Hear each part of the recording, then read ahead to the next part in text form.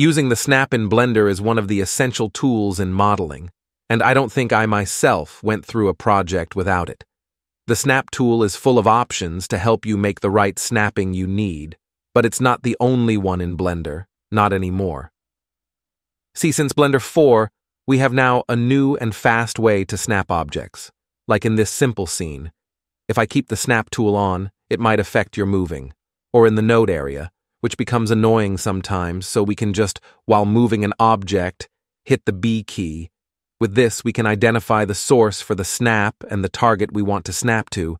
This method is widely used in 3D programs, which is more accurate in work. This also works in edit mode, so if I select this face and move it, then hit B, it will go back to its original place. Then we can assign both the source and the target for the snap we need.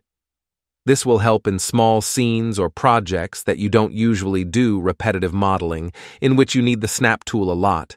But again, it was introduced in Blender 4, so check your version before trying it. And that's it.